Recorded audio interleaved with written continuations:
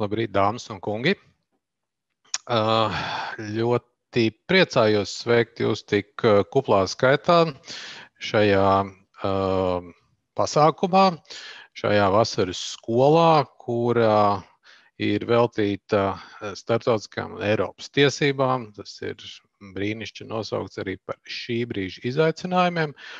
Un es teiktu, ka ir ļoti ērti, ja tā varētu teikt, uzsākt šo te vasaras skolu, ņemot vērā salīdzinoši nesenos Polijas konstitucionālās tiesas lēmumus, kas ir aktualizējuši drusku jautājumu par to, kas tad ir svarīgāks Eiropas vai nacionālās tiesības. Tur, raugoties no manas skatu punkta, tur ir ne tikai tiesības, bet arī droši vien bišķi arī politika klāt. Bet es nešaubos, ka šādi vai līdzīgi izaicinājumi vai problēmas būs ik gadu, un tāpēc es arī ļoti ceru, ka ar šo mēs uzsākam jaunu tradīciju, Rīgas juridiskās augstskolas vasaras skolu, un kas ir ļoti patīkami, tad šīs skolas iniciatori, idejas autori ir arī profesori Ineta Ziemele.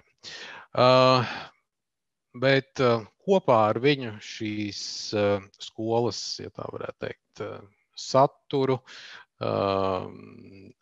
veidoja arī citi juridiskās augstskolas mācību spēki, arī citi profesionāļi no Latvijas un arī profesionāļi no, tā teikt, ļoti nozīmīgām institūcijām. Es šeit nevēlos varbūt viņus pilnīgi visus uzskaitīt vasaras skolas programmā. Tie ir redzami. Katrā gadījumā es patiešām esmu gandarīts, ka šī vasaras skola ir radusi tik plašu atsaucību gan no tiesnešu vidus, gan no arī valsts pārvaldes vidus, no pasniedzēja puses, arī no studentiem. Un es ļoti ceru, ka tas laiks, ko jūs varbūt neveltīsiet tur saulei un jūrai, būs vismaz tikpat piepildīts un gandarījumu dodošs, ja ne vēl vairāk. Katrā gadījumā domāju, ka tas intelektuālais gandarījums no šī būs daudz paliekošāks par to iedegumu, ko jūs varbūt veselībai nekaitējot dabūtu. Bet es negribu šeit aizņemt ārkārtīgi ilgu laiku. Es ar šo noslēdzu savu uzrunu un ar prieku dodu vārdu tātad šīs vasaras skolas iniciatorei, profesorei Inetai Ziemelei. Lūdzu, profesor. Jā, paldies. Labrīt, paldies profesoram Ikstēna kungam. Paldies arī Rīgas juridiskajai augstskolai par to, ka patiesībā ideja, kas ir briedusi diezgan ilgi un diezgan sen, ar augstskolas un ar kolēģu citu Eiropas tiesu, tiesnešu un arī juridiskās augstskolas mācību spēku un administrācijas palīdzību. Beidzot, mēs kopīgiem spēkiem šo ideju par vasaras skolu starptautiskajās un Eiropas tiesībās šajā nedēļā varēsim īstenot. Un es pie saviem domāju, kāpēc tieši šajā laikā, jo patiesībā tā doma vismaz man, ka šāda vasaras skola ar šīm tēmām ir vajadzīga, man viņa ir, kā minimums 15 gadus, ja ne vēl ilgāk. Tas, ka šī skola tiek piedāvāta jums šogad, varbūt arī norāda uz to, ka varbūt tas ugunsdzēšanas režīms, kādā Latvija sevi ir veidojusi kā moderna valsts, varbūt tās mazliet ir pamainījies, iespējams arī Covid pandēmija tajā ir ienesusi savu sudraba maliņu, jo šādā veidā iespējams, ka mums ir vieglāk arī satikties un kopā noskaidrot, kas tad ir noticis Eiropas un pasaules procesos. Katrā ziņā pasaule ir pamainījusies. Un varbūt arī tāpēc ir šis brīdis vasaras skolai katrā ziņā.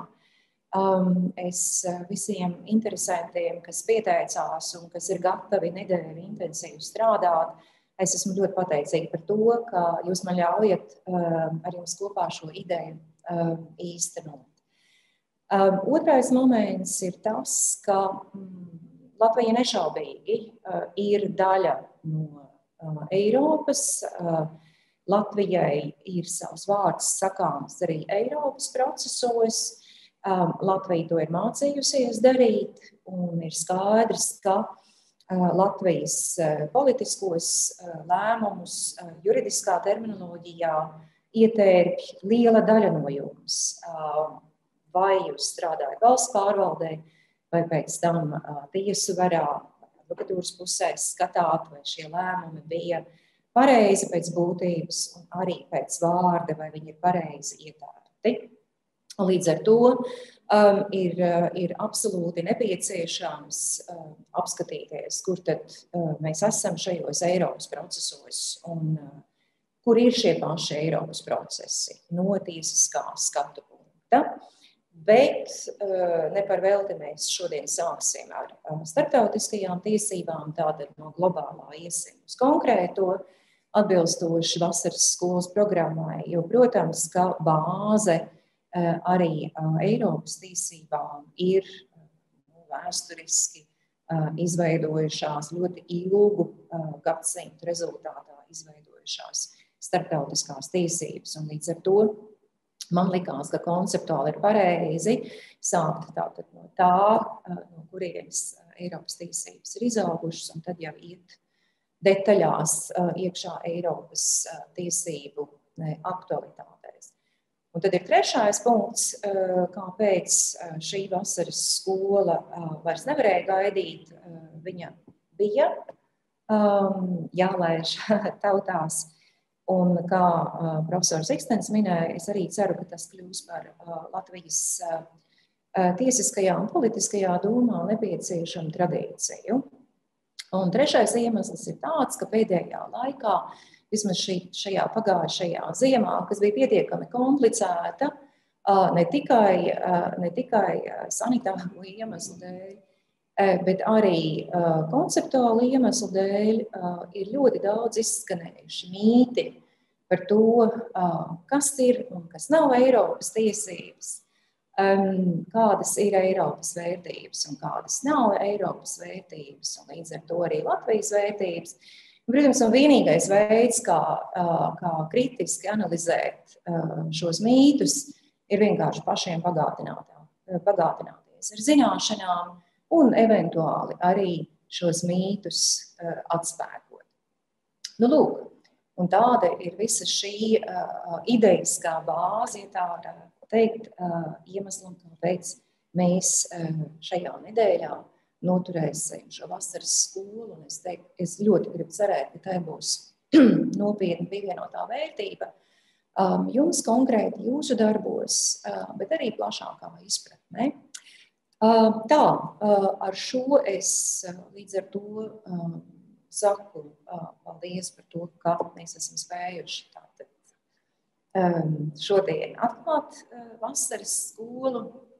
Es, protams, arī atgriezīšos piekdienā, paskatīšos, kāda mums ir kopējā temperatūra, bet jau iepriekš es gribu pateikt paldies arī pasniedzējiem, kas katru dienu ar jums strādās, un visam juridiskās augstskolas atbalstošajam personālam.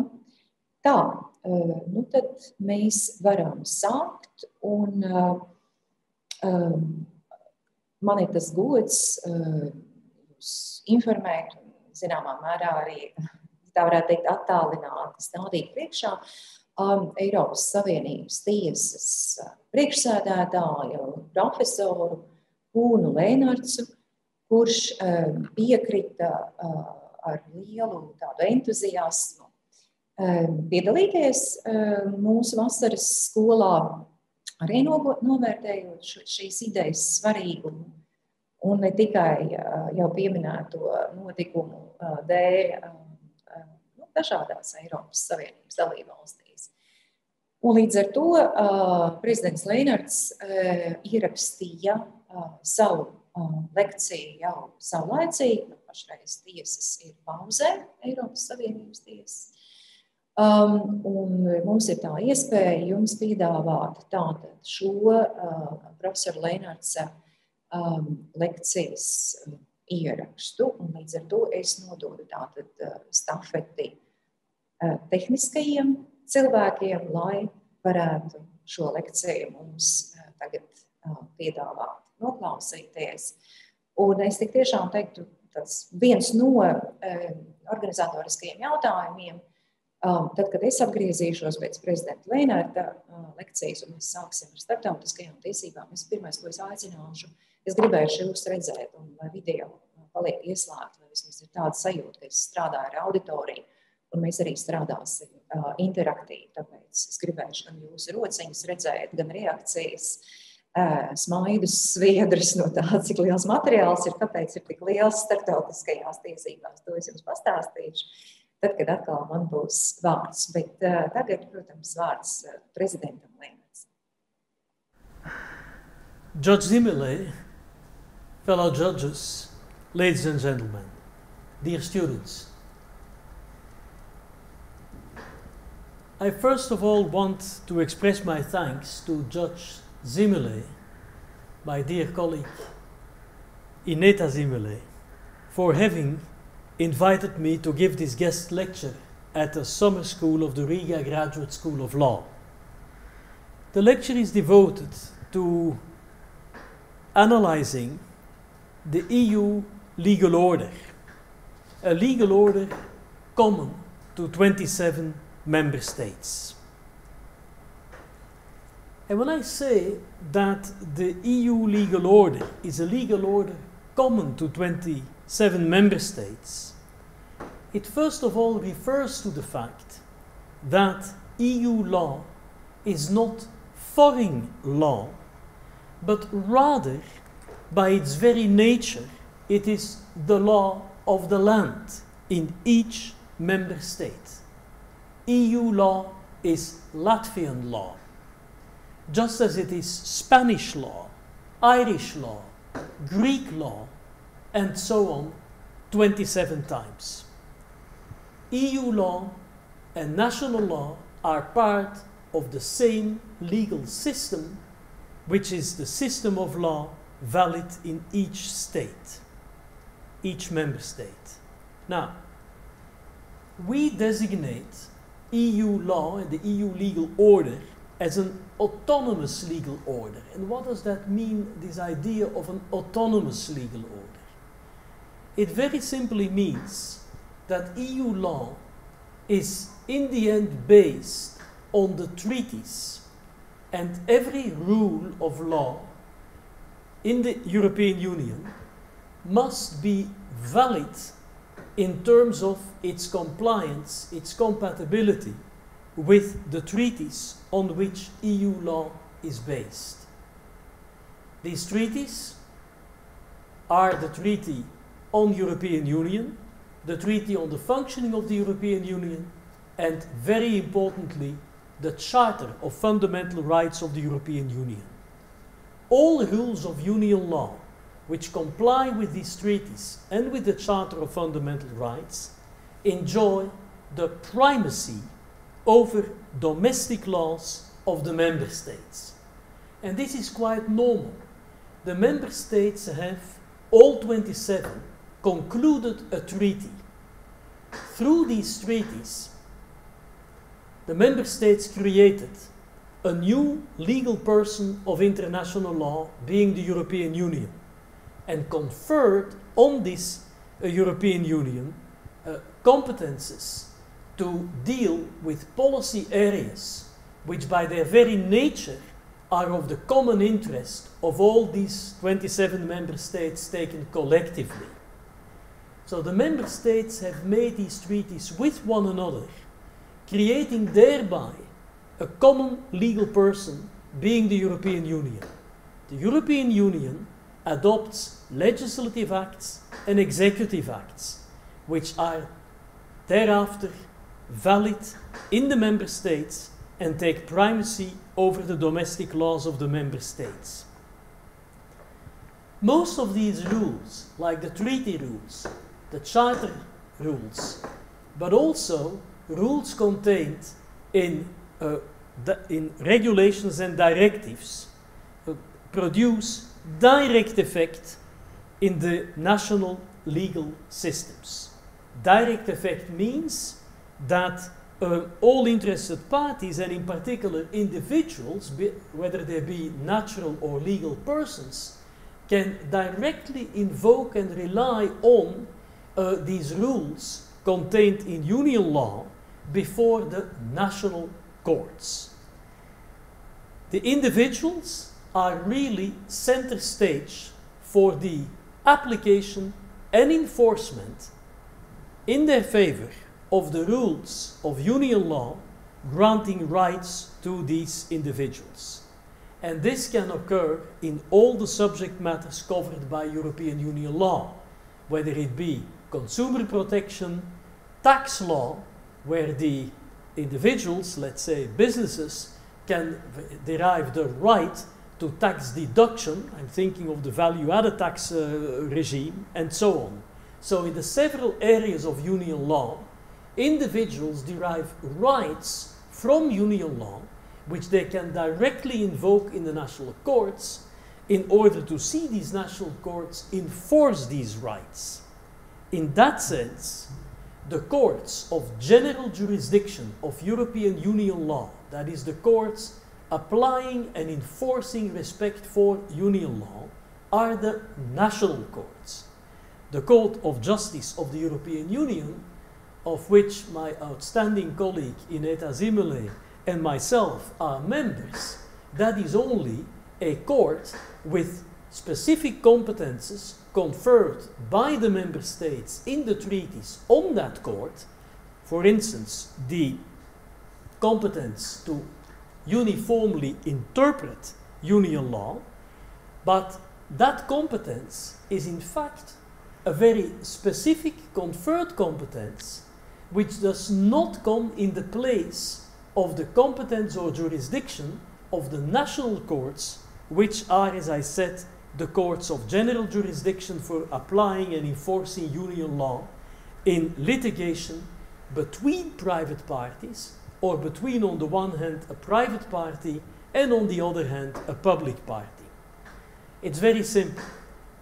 All litigation pending between private parties, let's say the enforcement of a contract, where the question arises whether the contract is complying with the European Union law directives on consumer protection. This is contract law for performance of the contract. All these cases, they are pending in the national courts. All these actions are brought in the national courts. Or else a contractual litigation which turns on compliance or not of the contract with the EU rules on competition. Here again, such cases are pending in the national courts because such actions are brought in the national courts. So you see, the mainstream application of European Union law and its enforcement are the general jurisdiction of the national courts, not the Court of Justice. This is an idea of subsidiarity. The private parties suing other private parties in litigation whose outcome depends on the correct application and enforcement of a rule of union law, they must bring their case in the national courts.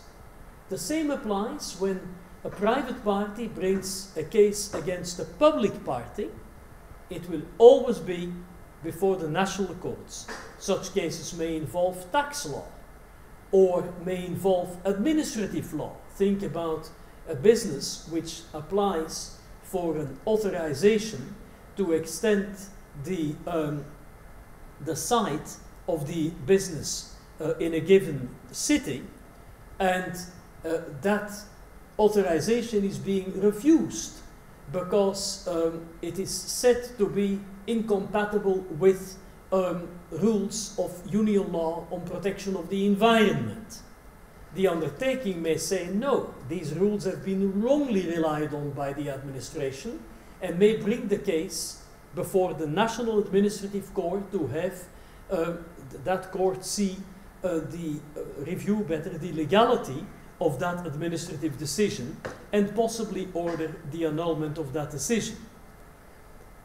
Also, criminal law cases, when the prosecutor prosecutes a person, the person may say that the national law which it allegedly has breached is in fact in contradiction with union law.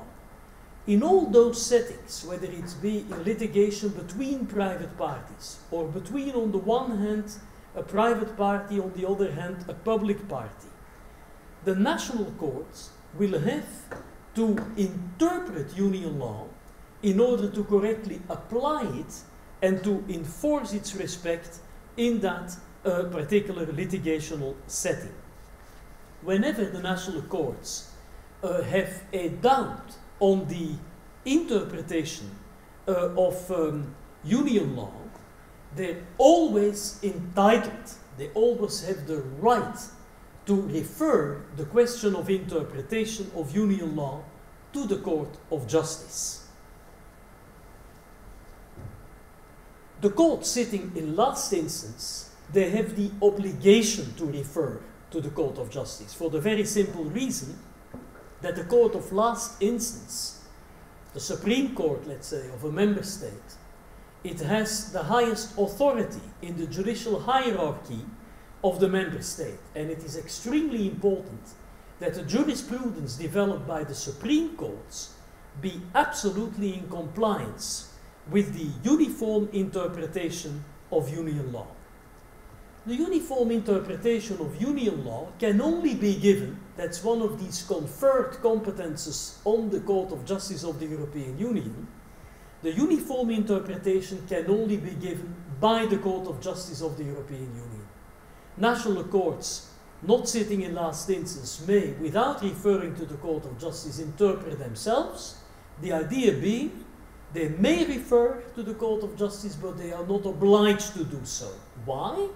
Because if they get it wrong, there is always an appeal possible to the higher court, and in the end, the highest court is obliged to refer the question to the Court of Justice, and the Court of Justice will make a uniform interpretation. When I say uniform interpretation, it means that the interpretation given by the Court of Justice upon request of a judge of a particular member state, the interpretation given by the Court of Justice will be valid for all 27 member states. The logic being very simply, and that's the logic of the treaties themselves concluded by the member states among themselves, treaties in which they created the European Union and the Court of Justice of the European Union.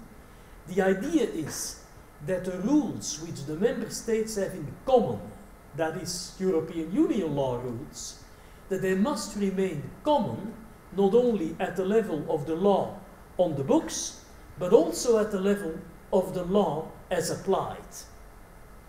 So when the Court of Justice is being seized of a reference for a preliminary ruling, the first thing which will happen is that the ruling is being translated towards the 23 other official languages. The ruling by which the National Court refers to the Court of Justice, that is a National Court ruling, is therefore available in all union languages. It will be notified to all 27 member states. All 27 member states may come in before the Court of Justice in order to have the court being informed from the possible consequences of different possible interpretations of this union law rule submitted to the Court of Justice for interpretation, and therefore the national legal orders must be heard. That is done through the participation of the member states in the procedure before the Court of Justice. Moreover, the Court of Justice counts, as we all know, one judge per member state. The idea there also is that all the judges can bring in their respective legal background as well as their cultural background, their sociological background, that is the background in all respects of the diversity of approaches in different member states. So it's very important that this plurality of legal approaches, of political, social, economic, cultural, ethical approaches, the plurality is brought in the internal reflection and the internal workings of our court. And this is operated by all these national judges from all 27 member states, submitting preliminary references on interpretation of union law rules to the Court of Justice, all these references being translated in the 24 official languages, notified to all of the 27 member states. These member states bring in their views on what the common uniform interpretation should be, and with regard to all these submissions made to the Court of Justice, the court comes to a collegiate judgment which makes hopefully a smart combination of all the different sensitivities to make the rules common to 27 member states, that is the rules of union law, work as real common rules for all 27 member states. That is the essential task of the Court of Justice. Now the court does so with utmost respect for legal diversity in the member states. The court also draws on the constitutional traditions common to the member states. The member states explain us their legal systems, and first and foremost their constitutional systems. For the Court of Justice, it is really a challenge to operationalize the motto of the European Union, in diversity united. So it always comes to balancing the specifics of the national identity of a particular member state with the common character of the constitutional traditions of all 27 member states. That is being done through several methods of interpretation of union law, and as I've been informed, Judge Zimmerle will draw in particular on those several methods, so I'm not going into those any further at this stage. Next to the interpretation of union law, as I already said, the court has as task to control the validity of the acts adopted by the union institutions, such as legislative acts, can be in the form of regulations, directives or decisions, or executive acts. So all these acts must be in conformity with the higher rules of the union legal order itself. That is why, as I said at the beginning, the union legal order is said to be autonomous, meaning it is self-referential. The validity of the acts of union institutions is only to be assessed in the light of the higher rules of the union legal order itself, being the treaties and the Charter of Fundamental Rights. Now you will have understood that the cooperation between the national courts, being the courts of general jurisdiction of union law on the one hand, and the Court of Justice of the European Union on the other hand, being the court of uniform interpretation of union law and of validity control of the acts of the union institutions, that cooperation is formatted through the reference for preliminary ruling procedure. That procedure is a procedure which has to be seen in a horizontal way. That is a dialogue between national courts and the Court of Justice as equal partners, each one playing its own role. The initial interpretation of union law will always be given by the national court referring a question for preliminary ruling to the Court of Justice. The Court of Justice will then reply to the national court with an interpretation which will thereafter be valid uniformly in all 27 member states. But the role of the national courts, again as courts of general jurisdiction of union law, is crucial, because without the national courts discovering the issues of union law arising in a case, and hence making an initial interpretation of these rules so as to designate them as potentially applicable in the case, is essential for the Court of Justice to have a debate potentially involving all the member states and the parties in the main action pending in the national court, and thereafter, on the basis of that debate, come to a final decision. In other words, without qualitative references for a preliminary ruling stemming from the national courts, the Court of Justice cannot properly do its job. That is why the national courts need to be independent, impartial, and need to operate in compliance with fair trial rules. All of that being contained in Article 47 of the Charter of Fundamental Rights of the European Union. Because the whole area of freedom, security and justice, that is judicial cooperation in civil matters, judicial cooperation in criminal matters,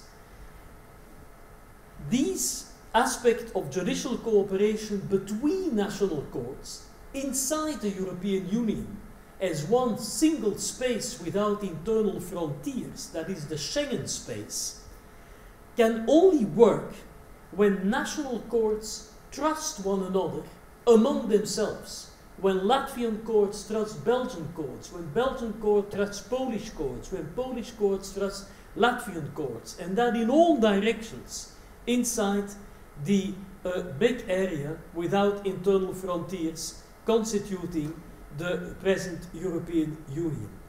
So that is why the Court of Justice recently has developed a whole case law spelling out the requirements of respect for the rule of law guaranteed by independent and impartial courts in the member states, because these national courts fulfill the role of making European Union law work in the national legal system, and not just from a perspective of primacy and direct effect of union law as integral part of the national legal system of the member state concerned, but also when the national courts deliver judgments which thereafter have to be recognized in another member state of the European Union and possibly even be enforced there. Think about the Brussels I and the Brussels II regulations in the matter of judicial cooperation in civil law matters, but also in criminal matters. Think about the European arrest warrant. The European arrest warrant being a judicial decision of one member state which has to be enforced by the judicial system of another member state. So that is why mutual trust, mutual recognition between the judiciaries of all 27 member states, the cooperation of national courts on the one hand and the Court of Justice of the European Union on the other hand, all of this judicial organizational fabric is premised on the condition that all the courts involved are independent, impartial, and operate in accordance with fair trial rules. The decisions of the Court of Justice of the European Union are binding as such in all of the member states. And this is very understandable. It is a law common to the member states. The Court of Justice of the European Union was created by the member states, established by the member states in the treaties which they concluded among themselves, all 27 of them, in order to have a neutral umpire for saying the law common to all these member states. It is clear that if a national court were authorized, which it is not, to be very clear, but if it were hypothetically authorized to break away from a uniform interpretation given by the Court of Justice of the European Union, this would indeed destroy the common character of the rule of union law being interpreted in the preliminary ruling. That is why the preliminary rulings of the Court of Justice, all of them, are translated to all 24 official languages of the European Union. Even the most technical, at first sight, limited scope or limited importance cases, once it is a reference for a preliminary ruling, which led to the interpretation by the Court of Justice of a rule of the union law, these rulings are all without exception translated into the 24 official languages of the European Union, which allows these rulings, these interpretations if you prefer, to become the law of the land in all 27 member states without exception. Latvian courts have, on the day of yesterday, 8th of July 2021, when I made my latest check, referred 102 times for a preliminary ruling. The first reference ever from Latvia was made on the 15th of January 2008, so just under 4 years after accession. And it concerned the rather technical matter of tariff classification of certain active matrix liquid crystal devices. Now, it shows you how real life of European Union law works. The company Schenker, a German company, was fined by the Latvian customs authorities for having wrongly classified certain active matrix liquid crystal devices in its customs declaration, and thus having wrongly applied to them a rate of import duty of 0%. In the view of the customs authorities, those devices should have been considered as finished articles, namely video monitors, since even if they were incomplete or unfinished, they already had the essential character of the complete article. So the customs authorities applied an import duty rate of 14%. However, Schenker attacks this decision before the Latvian Administrative Court of Appeal, and the Court of Justice found, in answering the reference for a preliminary ruling by the Latvian Administrative Court of Appeal, that the devices at issue could not be classified as finished video monitors. So that goes in the direction of the company against the tax administration. It must be said that the Latvian Administrative Court had itself, as an independent, impartial court, expressed its doubts as to the decision taken by the tax authorities. So the Court of Justice rules close to what the referring court, the Latvian court, had submitted by way of a reference for a preliminary ruling, expressing the doubts as to the correct classification of these goods in the common customs tariff. The court added that the devices might fall under other headings of the combined nomenclature, which would not lead to 0% tax, but not either to 14% tax, but to a tax rate somewhere in between those two extreme numbers. A second example is a far more crucial example, which led to a landmark ground chamber judgment under the name Petruhin, a case involving protection against extradition to a non-member state.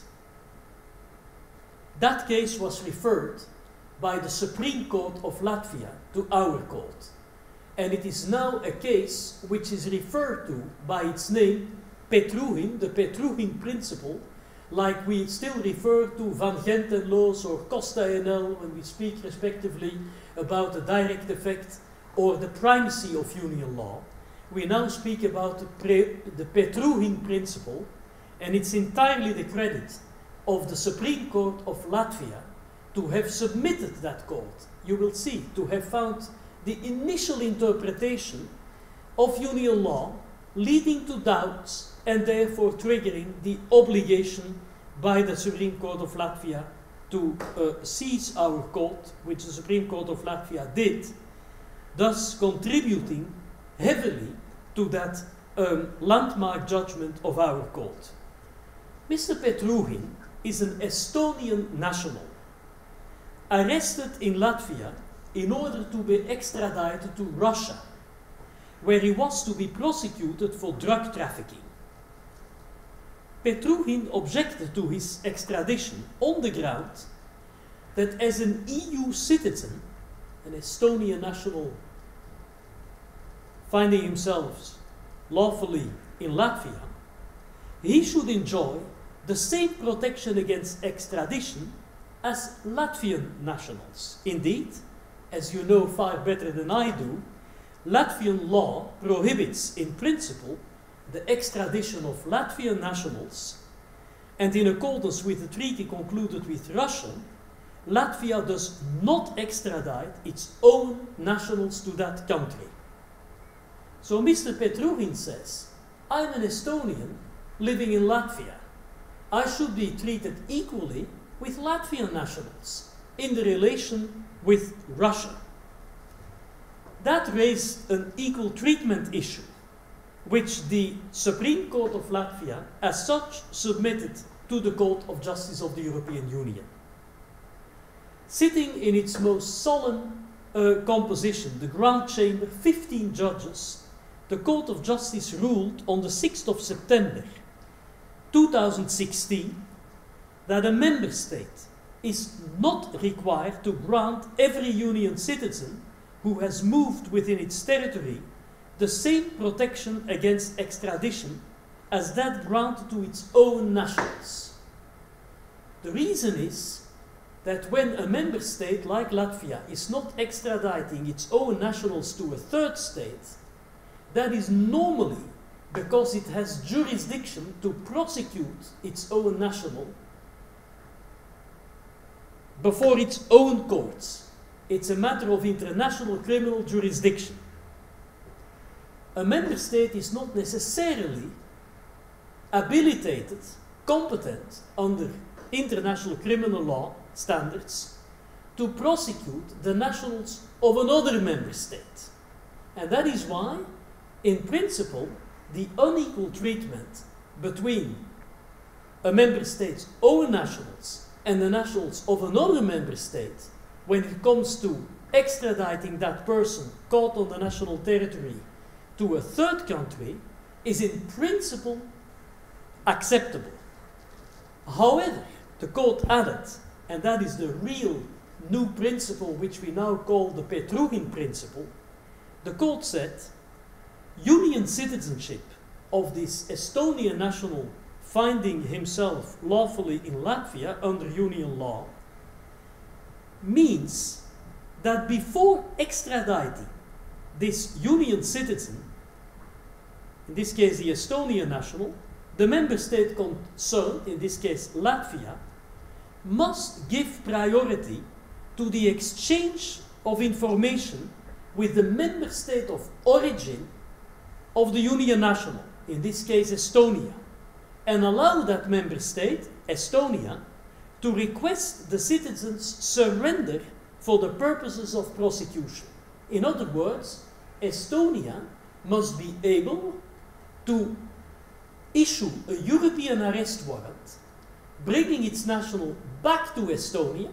Estonia has the same rule as Latvia, not extraditing to Russia its own nationals, and therefore Estonia could possibly prosecute Mr. Petruhin, just as Latvia could prosecute its own nationals when it is refusing to extradite them. That is really the ruling. The Grand Chamber found in essence that the difference in treatment and the restriction on the freedom of movement resulting therefrom can be justified by the legitimate aim to avoid that the person concerned remains unpunished. You feel it in what I said so far. The concern is that the refusal of extradition be in principle compensated by the prosecution by the member state requested to extradite. For the Latinist among you, it is aut dedere, aut judicare. Either you extradite or you prosecute yourself. But to prosecute yourself, you have to have jurisdiction to do so. A member state always has vis-à-vis its own nationals, not vis-à-vis the nationals of another member state, albeit that they are union citizens.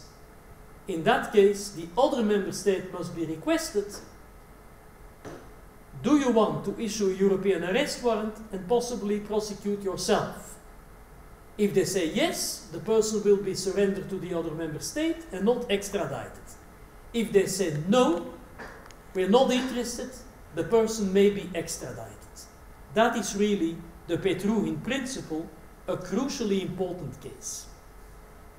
The third example of a landmark reference for preliminary ruling, which is a reference for a preliminary ruling, this time of the Constitutional Court of Latvia. Latvia is one of the very happy examples where the Constitutional Court has several times referred. Latvia is one of the front runners in that respect, just like the Austrian Constitutional Court, the Belgian Constitutional Court, and to a lesser extent many others, the Italian, the Spanish, the Portuguese, the French, and so on. So that is to be absolutely stressed and very much welcomed, because I spoke to you already over the need to find the constitutional traditions common to the member states. It is frankly impossible to know these constitutional traditions where the constitutional courts themselves do not refer matters to our court and explain on that occasion the requirements of their national constitutions. The case concerns data protection and privacy protection as regards penalty points for road traffic offences. The judgment dates, our judgment dates of 22nd of June 2021. So a driver on whom penalty points were imposed for having committed road traffic offences challenged before the Latvian Constitutional Court that such information is publicly accessible. In fact, under Latvian law on motoring, any interested person may receive such information entered in the National Vehicle Register either directly from the competent authority or even from commercial service providers which reuse it. The objective of this transparency is to deter drivers from committing offences and thus to improve road safety. The Latvian Constitutional Court, wholly correctly, considered that it must not only interpret the Constitution, but that it can only do so in line with union law being binding for Latvia, in this case, namely the General Data Protection Regulation and the Charter of Fundamental Rights of the European Union. Therefore, the Constitutional Court referred to the Court of Justice of the European Union. In its judgment, very recently as I said, the Grand Chamber of the Court, again our biggest bench, said that the GDPR, the General Data Protection Regulation, precludes the Latvian legislation. And the reason was that it had not been established that disclosure of the personal data relating to the penalty points imposed for road traffic offences was really necessary, because, of course, the objective of limiting the breaches of the traffic rules was absolutely legitimate, especially the breaches of the traffic rules which can endanger the life of other people. So road traffic offences are a very big problem, and therefore for the heaviest offences it's absolutely normal, our court notes, that there be a system of penalty points. However, the true incentive to comply with the traffic rules and not to commit those offences lies in the system of the penalty points, which may lead to the actual withdrawal of the driver's license when sufficient points have been accumulated. The additional effectiveness of making these data on these road traffic offences public was not proportionate with the objective. So in other words, it could not really be shown that there was a big additional gain in terms of efficiency of combating road traffic offences, and especially the heaviest ones of those, in relation to what was already gained by the system of the penalty points leading in last instance to the withdrawal of the driver's license, which was already sufficiently effective in order to reach the legitimate aim of combating the road traffic offences. A pending case, of which I cannot not say a lot, but it's a very important case. The opinion of Advocate General Kokot is out on the 29th of April 2021. The concerns the immunity of the former governor of the Central Bank of Latvia. The Riga District Court opened criminal proceedings against the former governor of the Central Bank of Latvia for taking bribes and for money laundering in connection with the prudential supervision procedure concerning the Latvian bank Trasta Komercbanka. But the district court had doubts as to the applicability and the scope of the immunities under the Protocol on Privileges and Immunities of the EU, because a governor of a central bank of a Eurozone member state, and as you all know, Latvia is, fortunately enough, a Eurozone member state, the governor is a member of the Governing Council of the European Central Bank and of the European Central Bank system. So there the question arose, does he enjoy in that capacity some immunities? And what type of criminal investigation can be conducted without lifting the immunity or only after lifting the immunity? It is this issue which is presently pending, needless to say, again before the Grand Chamber. So you see, I have here 3 examples of Grand Chamber cases, one referred by the Supreme Court of Latvia, one by the Constitutional Court of Latvia, but one by a Riga District Court, which is a lower instance court, but it's an equally important reference, and it also goes to the Grand Chamber of our court. So it is very important to see that we try to make the best use of the order for reference. It's the quality of the order for reference which makes that this pan-European debate, which potentially involves all 27 member states, can take place. They all express their positions in writing and orally on the reference and the content of the reference made, and that way union law develops with the input of national courts and of all the member states participating in that procedure. Of the 102 Latvian quote-unquote cases, actually 25, which is 1/4, are actually pending. And I stress this point because it means that there is a clear acceleration in numbers, but also in importance of the issues of union law, which are discovered by Latvian courts in their daily practice of making union law work as part of the Latvian legal system. These cases come up to our court, and they really are dealt with all the due attention and diligence which these cases deserve. I spoke already several times of all member states being allowed to make written and oral observations in preliminary ruling procedures pending in our court.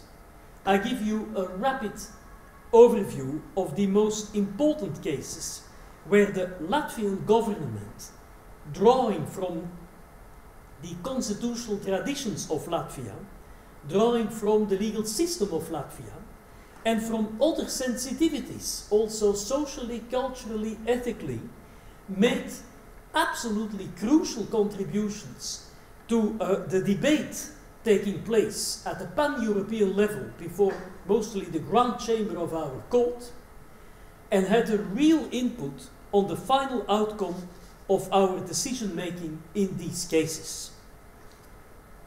Judge for yourself.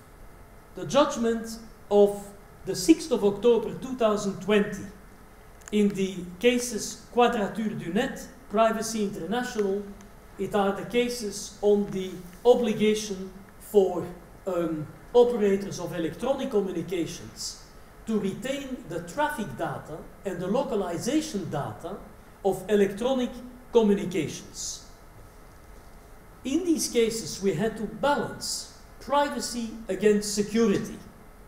A typical balancing exercise, like the constitutional courts and the Supreme Courts fulfilling the same function, in all our 27 member states are operating. The Latvian government explained its views on striking the appropriate balance, which was very much articulated around the operalizations, that's a difficult word to say, they're making operational the principle of proportionality. And effectively, in our judgment, we expressed that the gravity of the interference with the rights to privacy and the right to personal data protection should be weighed up against the importance of the objective of general interest being pursued by that grave interference with the right to privacy. For instance, if you are to retain in advance, in a generalized and indiscriminate way, all the data of all the users of electronic communications, that is a very strong interference with the fundamental right to privacy and the fundamental right to personal data protection. It can only be justified by the most severe threats resting on national security, including the fight against terrorism.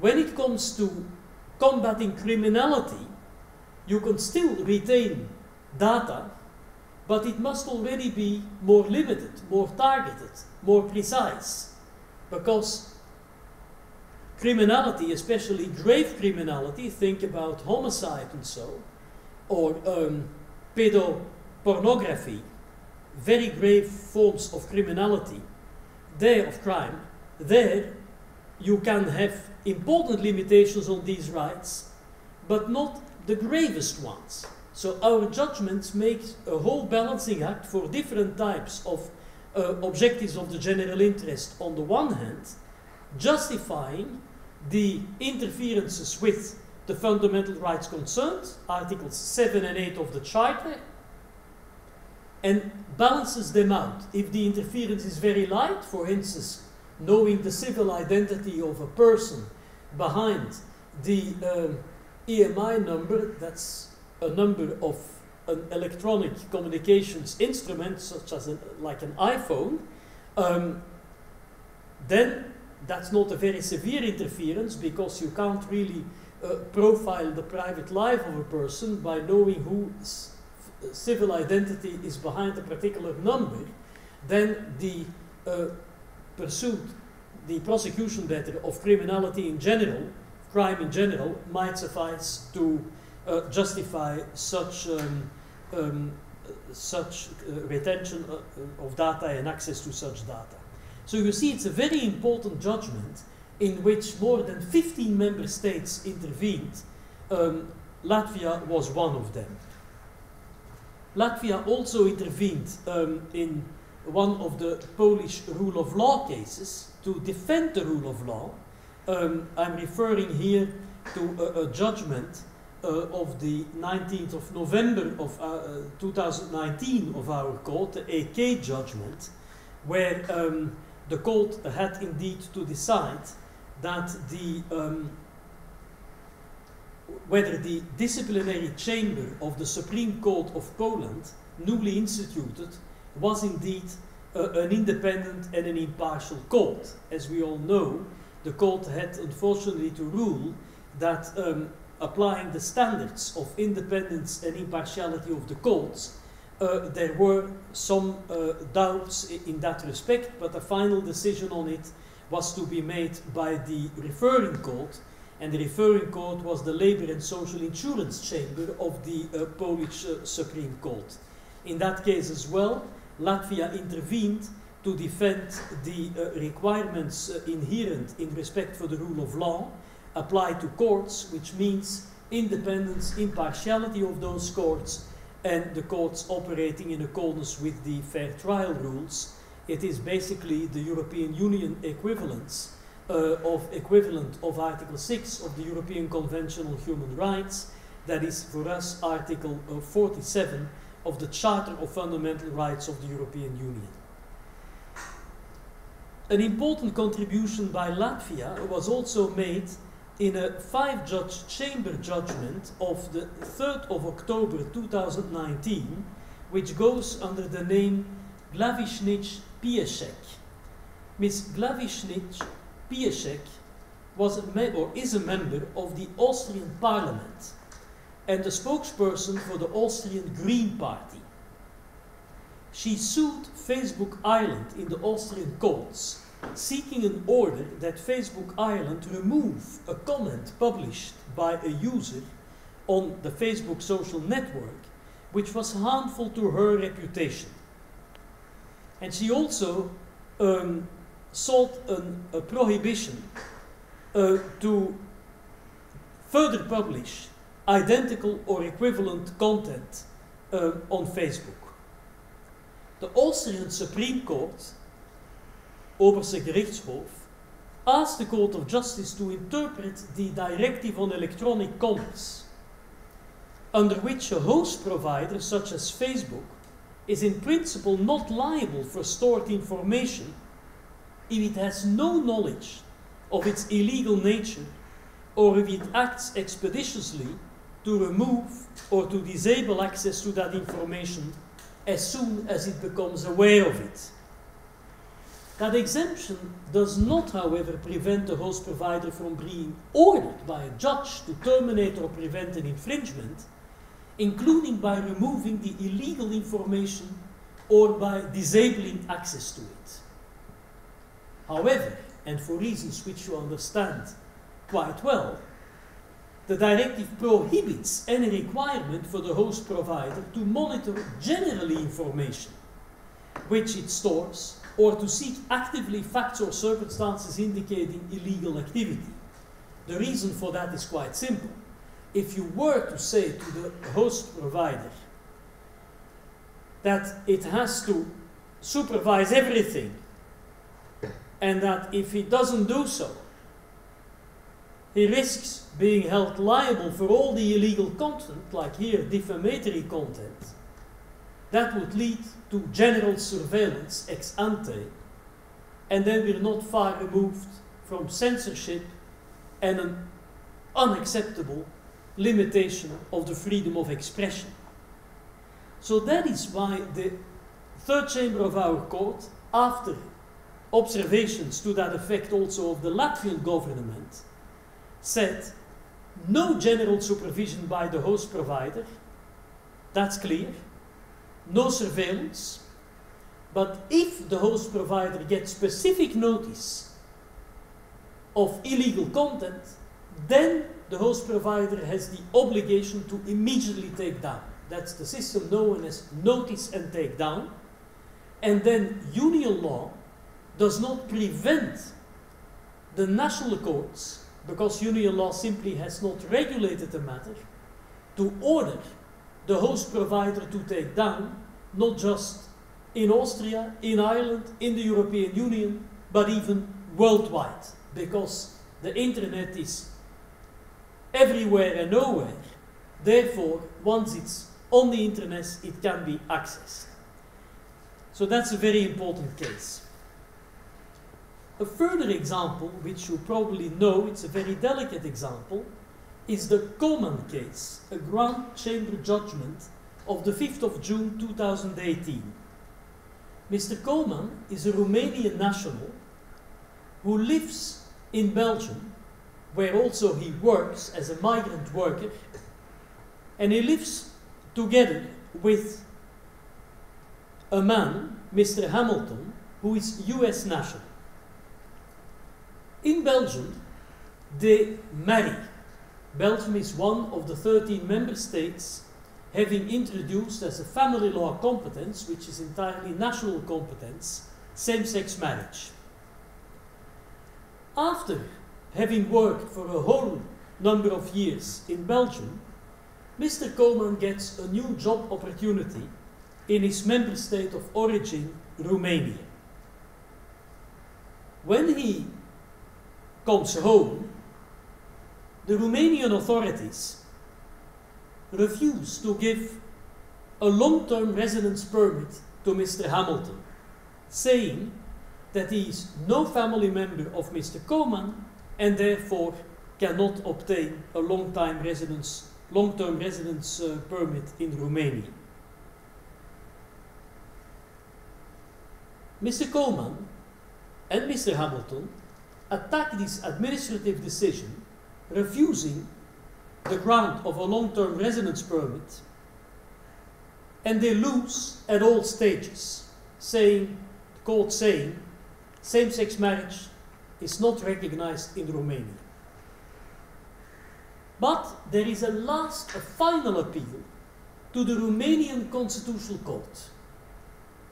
And again, an example of a constitutional court referring the matter to the Court of Justice of the European Union.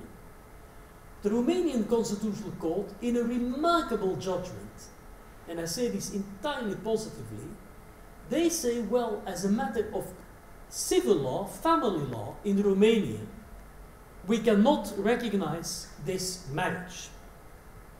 However, they say, in the Constitution of Romania, the primacy of union law over Romanian law is being recognized. Marriage defined as a heterosexual marriage between a woman and a man is defined in the civil code in Romania, and therefore, if on the basis of European Union law, Mr. Hamilton is to be recognized as the spouse of Mr.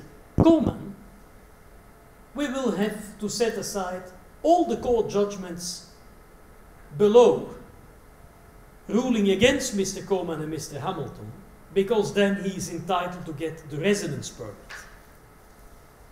Our court replied, and it shows how subtle we proceed, and how subtle a manner basically we proceed. Having heard all the member states intervening, there were again a big number of them, including Latvia, availing themselves of the identity of the state. And we said, well, that is true. Every member state has the competence to decide for itself what marriage means. So Romania is not obliged to recognize as a family law matter this marriage. Also as a matter of inheritance law, the law of successions, inheritance law, or for other purposes. But for the purpose of continuing the family life as a practical matter, which was built in one member state in lawful circumstances, according to the law of that member state, because of course each member state is competent to make its own family law choices. So Belgium, Latvia, Poland, Portugal, Greece, they all have an equal right to make their own choices, as divergent these choices are among themselves, right? But we said, once a person has the family life in accordance with the law of the member state where they resided as union citizens, being in the situation, in this case, of a migrant worker, then this union law status of being a migrant worker coming home requires as a minimum that the person accompanying this person as a spouse, quote unquote, that is the term used in the Directive 2004/38, that person must be able to accompany the union citizen coming home. So we said, as a family law matter, there is no recognition of the marriage due. As a free movement matter, the Romanian authorities must recognize Mr. Hamilton as the spouse for granting a long-term residence permit, because indeed it is vested case law of the Court of Justice that free movement means that no obstacles may be put to leave a member state, to go to another member state, but there may not be obstacles put either upon returning from a member state to your member state of origin, to inter alia, the family life which you developed in another member state while you were, on the basis of union law, a resident in that other member state. Because indeed, if you know that the family law which you develop in the other member state will be abruptly interrupted upon return to the member state of origin, quite frankly, there is no much free movement left. So you see, we combined the requirements of full free movement in all directions with at the same time full respect for the member states to make their own choices. So Mr. Koeman got his residence permit. The Constitutional Court followed without any difficulty our judgment. The decisions refusing the residence permit were annulled, and that was the only thing which was done.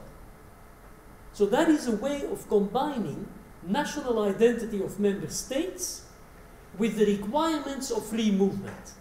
It can be done.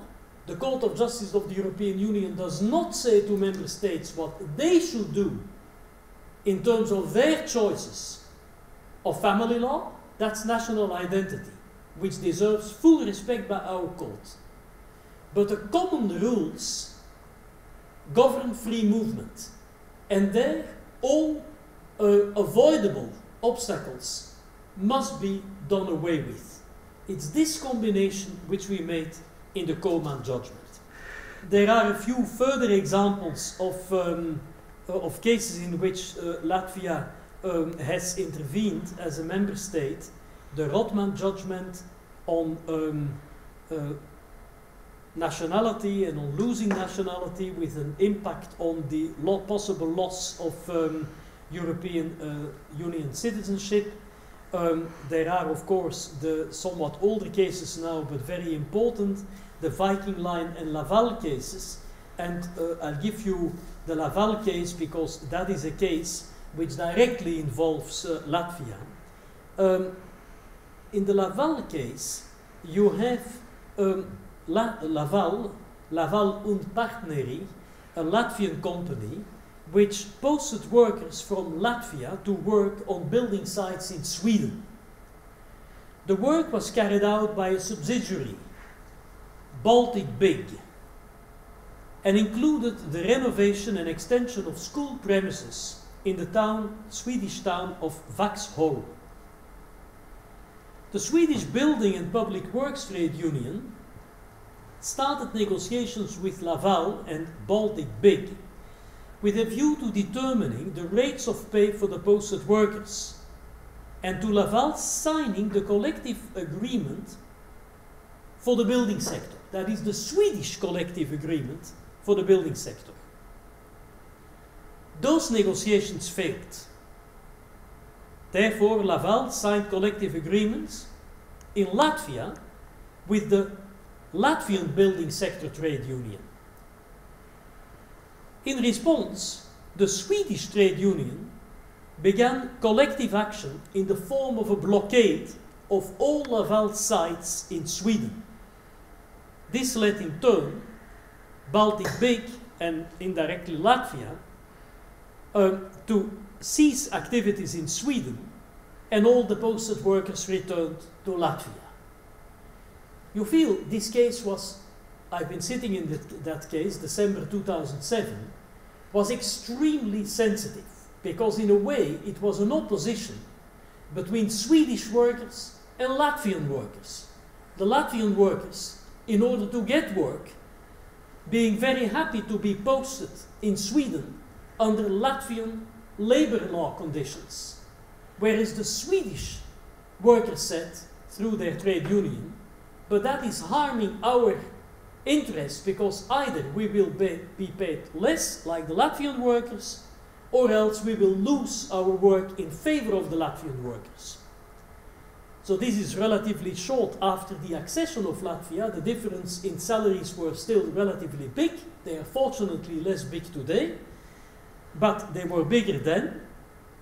And so Laval brought proceedings before the Swedish Labour Court in order to preclude the trade unions to conduct this type of collective actions against Laval's interests in Sweden. The Swedish Labour Court referred the matter to us. Needless to say, the Kingdom of Sweden and the Republic of Latvia came in on totally opposite sides. It's a beautiful example of where member states have widely divergent interests, and they come in our court, and a whole range of other member states come in either on one side or on the other side, which was also the case here. In its judgment of 18 December 2007, the Grand Chamber of the Court found that the collective action in the form of a blockade of sites constituted a restriction of the freedom to provide services, which in this case was not justified. These were posted workers. It was not justified to require that they be subject to the Swedish rules on social security and on labor conditions. So in this case, the court ruled in the sense advocated by Latvia.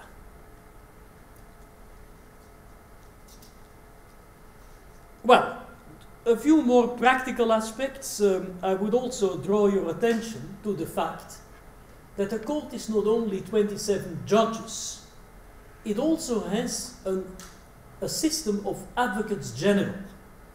And this is quite remarkable. The system of advocates general comes in fact from French law.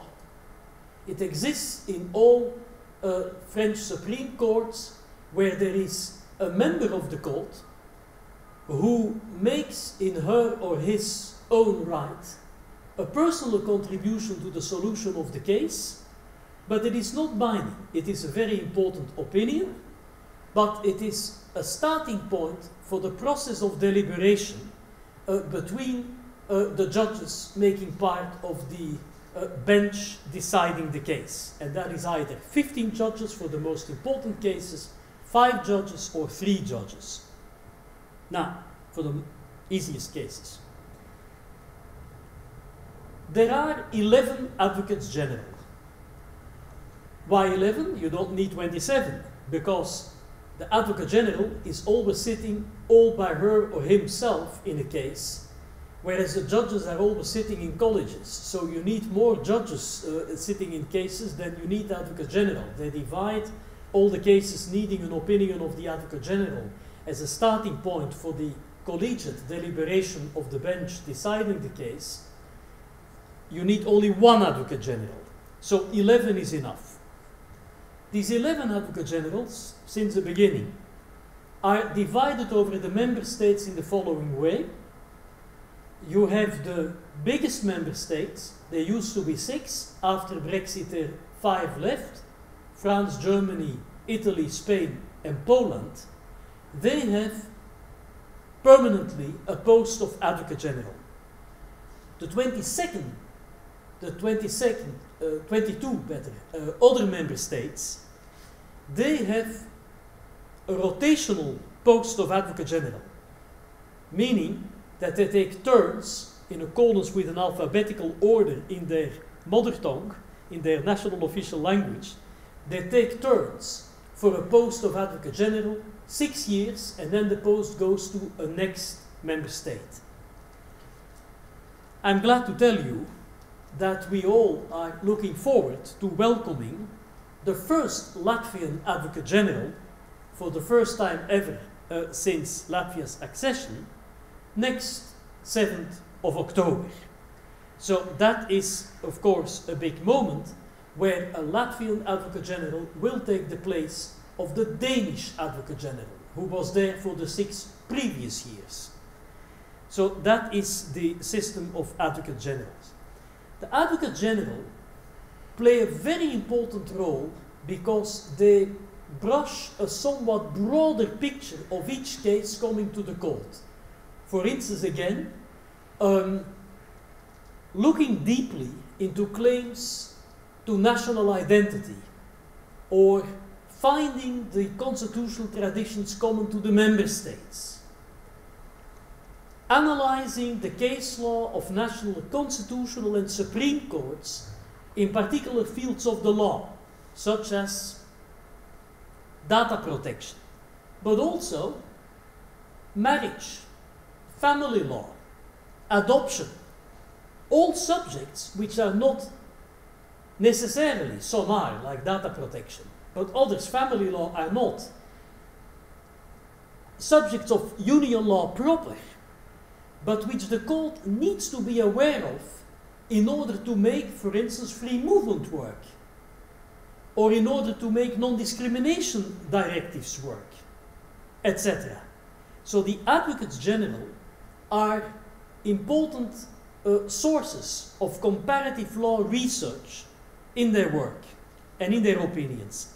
That is the reason why the opinion of the Advocates General is always translated into the 24 official languages of the Union, because the judgment of the court, that's the only binding decision, also translated into 24 languages, needs to be read against the background of the opinion, which can come to the same outcome or to the different outcome. That's not so important.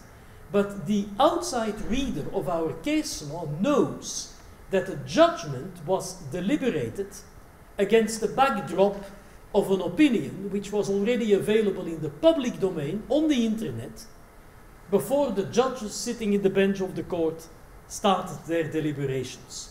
So the authority of the court and the legitimacy of the court is greatly enhanced by reading the judgment as the collegiate outcome of sometimes painstaking deliberations, with really a view to reaching the highest quality possible in the grounds of judgment, together with the opinion of the Advocate General, to fully seize the importance of a case.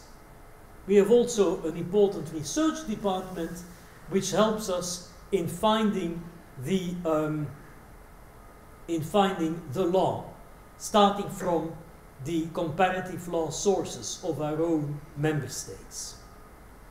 Besides that, and I say this especially because many judges are taking part in the summer school of the Riga Law School, we also have the more informal channels of cooperation and mutual understanding between the courts in the European Union. That is, the national courts as courts of general jurisdiction and the Court of Justice of the European Union, responsible for the uniform interpretation. 5 years ago, we established the judicial network of the European Union.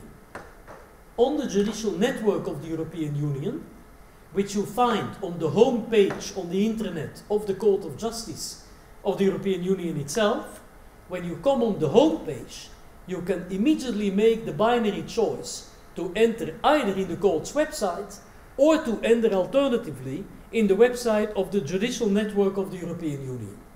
There you find in all 24 languages all the preliminary ruling procedures, the past ones, the decisions, the follow-up decisions of the national courts, you can find them there, the research notes which the Court of Justice has been ordering from its own research department, and the comparative law analysis which these notes contain, all of that you find on that website. Not in 24 languages, but all the same. You find it in English and in French. The follow-up judgments of preliminary rulings, you find them in the language of the judgment, but sometimes also with translations added when it are important judgments. So that is an absolutely important element. Besides the preliminary reference procedure, I of course mentioned pro memori, also infringement actions. There has been so far only one infringement action against Latvia, and I would absolutely congratulate Latvia that there has only been one infringement action in 17 years.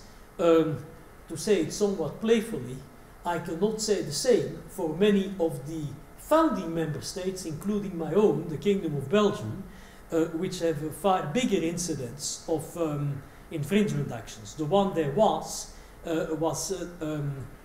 as you probably all know, on the Latvian law, on the notarial profession, which of 1993, that is long before the accession, it had never been adapted. It provided that only nationals of the Republic of Latvia may be notaries. You should know that in 2011, the court had, vis-à-vis a whole range of member states, France, Belgium, in fact all the member states which have the system of the notariat latin, the court had there held that the nationality requirement could not be upheld. However, requirement of particular training and internships, etc., and an examination in some member states, all of that could be required, but not the nationality as such. To conclude, I think that despite all possible deficiencies and fallbacks, the common project, that is the project of creating a common legal space for 27 member states linked to one another with open borders on a single continent, it is an undeniable success story. But it is, of course, work in progress. The current challenges, such as globalization, digitalization, migration, and environment, obviously need a common European Union approach to make our common continent work up to standards of the time. Standards of good governance, standards of rule of law.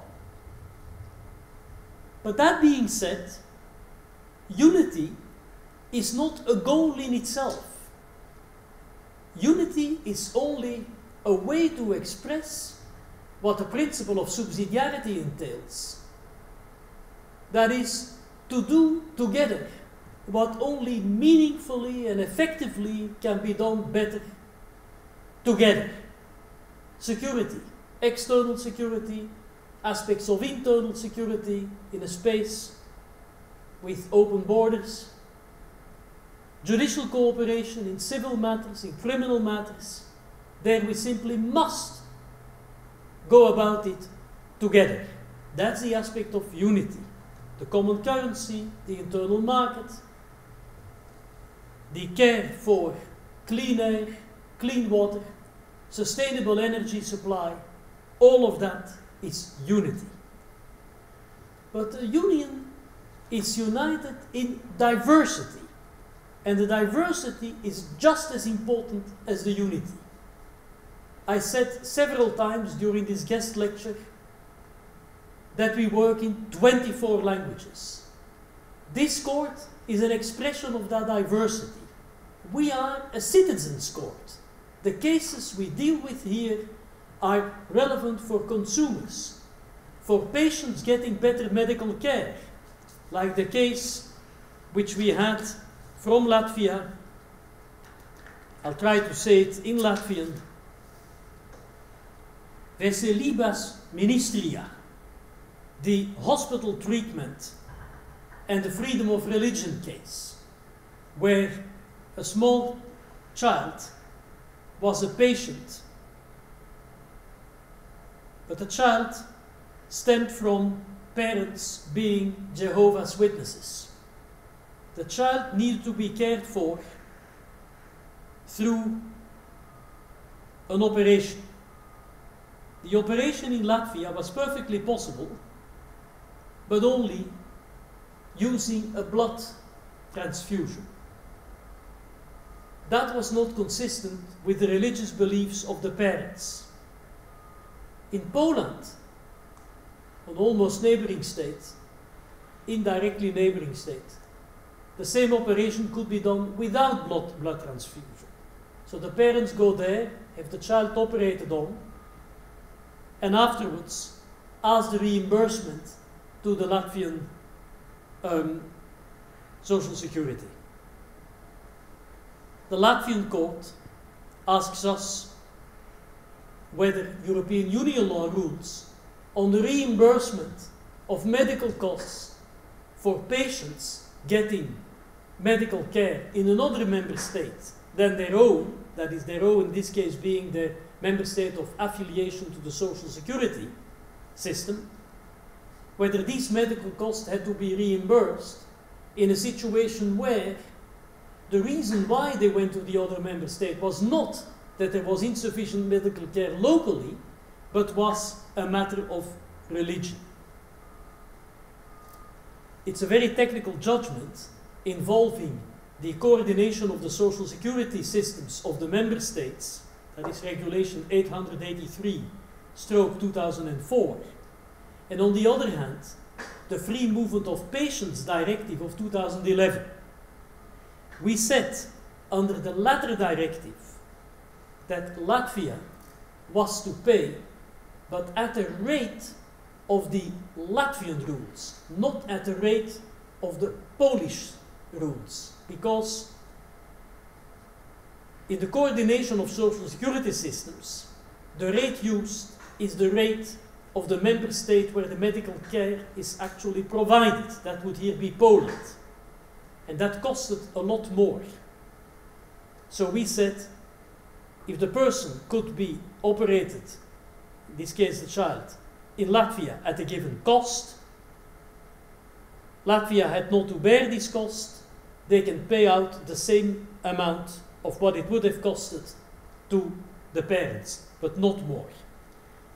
I use this to tell you we are a citizens' court. We speak about patients, about retired people, about students, about workers, about artists, about all people who are in daily life confronted to aspects of European Union law in all the subject matters for which the member states have empowered the European Union to make common rules. That is basically what we do. We make these rules work to the extent they are meant to work, but not beyond that. Think again about the Koeman case.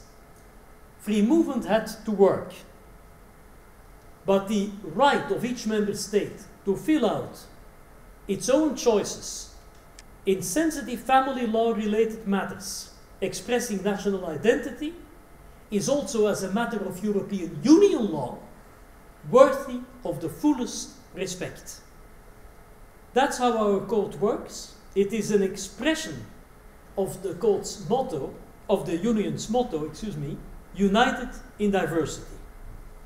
With all that, I wish you an exciting summer school and all the best.